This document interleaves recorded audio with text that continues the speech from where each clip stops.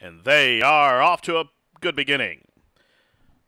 Quick start from the middle for Candy Curl. Also, the gray Go Manny Go is displaying speed, and that one will lead him into the first turn. So Go Manny Go has the lead. Way out wide, having trouble negotiating the turn is Get to Know Me.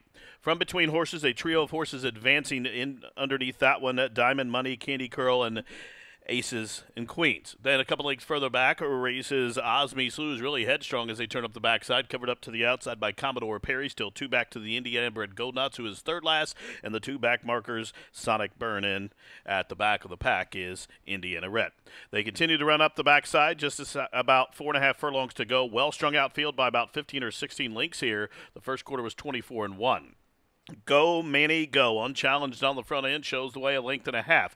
Candy Curl out in the clear from second. Here goes a early move up the backside from Get to Know Me, trying to catch a hole there, but now covered up by Commodore Perry, who blitzes up to the outside. Diamond Money, the long shot, has a foothold at the fence. All of a sudden, that's all for Indiana Red there. Go Nuts advancing from between horses, and from the backfield, Sonic Burn is underway. Meanwhile, Candy Curl takes over the lead after a half, 48-2.